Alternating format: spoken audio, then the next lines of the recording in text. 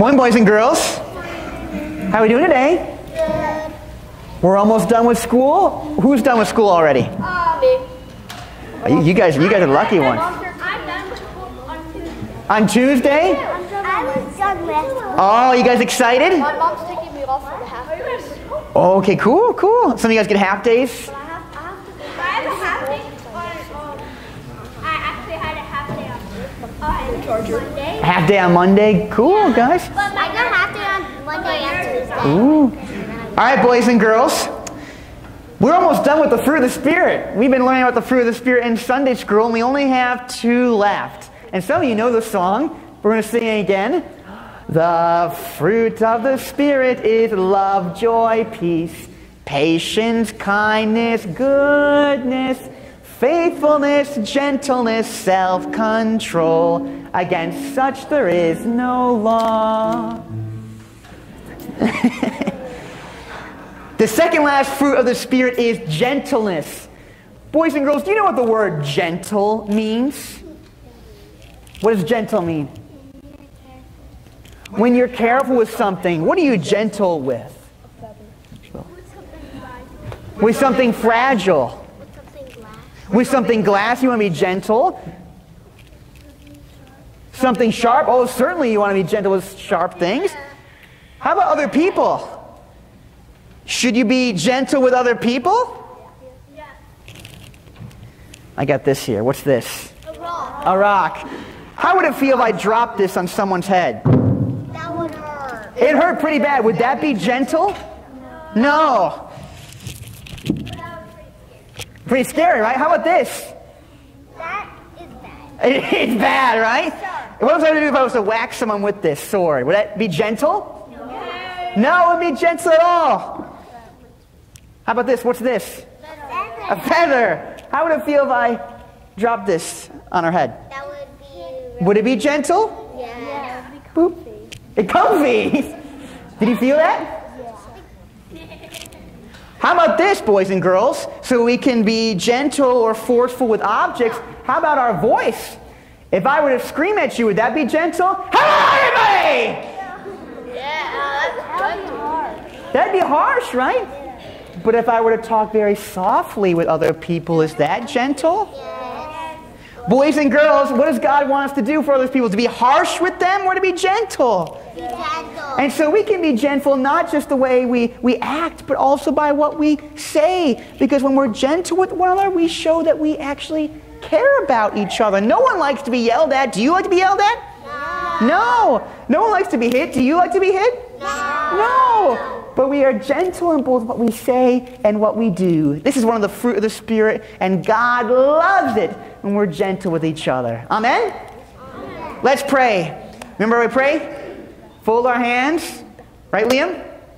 Close our eyes and you repeat after me. Dear Jesus, thank you for loving us.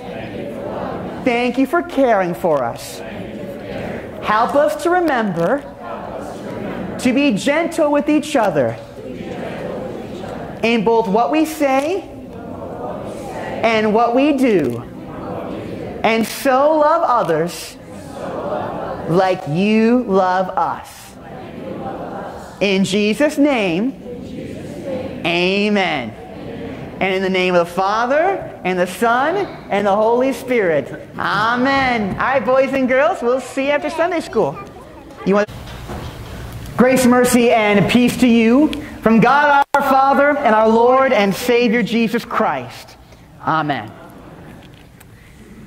You and I live in a world surrounded by people who are obsessed with success. People who so often compare themselves to each other to see who is superior, who has made it in life, and who has not.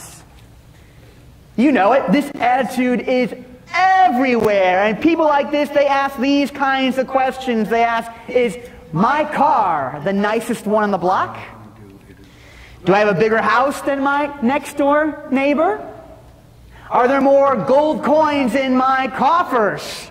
Have I had more success in relationships? Do I have a better physical appearance than other people? Do I have more followers on social media? This is a comparison catastrophe, and it's everywhere. But it's not God's will for us. Sometimes this attitude even rears its ugly head in the church. When the church starts viewing success like the world does, and saying, well, a successful church, it comes down to the numbers. The most successful church has the most butts in seats. The most successful church has the most funding, the most charismatic pastor, the most property, the most youth programs. But is this true? God's idea of success sometimes is counterintuitive to what we might know. So this is a good question for us. What's God's view of a successful life? What does God mean when a church has success? Well, it's certainly not the view I just pushed on you, this idea that we should be striving after worldly goods and fame. When we take that attitude, God looks at us in a certain way. He looks at us like this.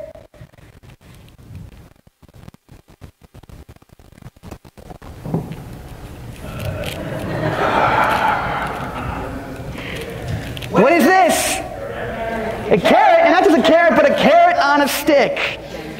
Maybe you're familiar with this illustration when someone gets on the back of a donkey and sticks the stick out with the carrot, and what happens? The donkey sees the carrot and does what? He walks forward because he thinks if he walks forward he'll get close to the carrot, but a phenomenon happens. Somehow he does not get close to the carrot. It's the same distance away. And yet he keeps on walking with this vain hope that he will one day get the carrots. It's meaningless. There's no end. There's no hope. In the same way, when we try to find true happiness in this life, it's like we're seeking after a carrot on a stick. We will never get there. Oh, do whatever it takes to make you feel happy. Just following the carrot on a stick. Jesus himself tells a story just like this. Maybe you've heard this parable. It's the parable of the man who builds bigger and bigger barns. The man, he is a successful businessman. He has made it in life. Huge farming business with barns, but he decides, you know what? Enough is not enough. I want to keep going. I want more success, more happiness. So he decides to expand his business and tear down his barns and hire more employees and gain more wealth for himself. And so he fills up his barns and decides that's not enough either. So he continues to tear down barns and boost himself up to try to find some sort of happiness. And what does God say? You fool, today your soul is required of you. What does that mean for us as Christians? It means no one's going to care what kind of car you drive when you're in heaven. No one's going to care how much wealth you have when you're in heaven, or lack of wealth. Rather, God's idea of success is very different than ours. Let me ask you, what do you think God loves more? The fact that Grace Lutheran Church is a nice little piece of property? Or the fact that Al, your granddaughter, little Valentina, came up to me at the end of last week's service and told me all the fruit of the Spirit by heart? Yeah, yes. What do you think God loves more? I think the truth. The truth that comes from our God. The truth in Jesus.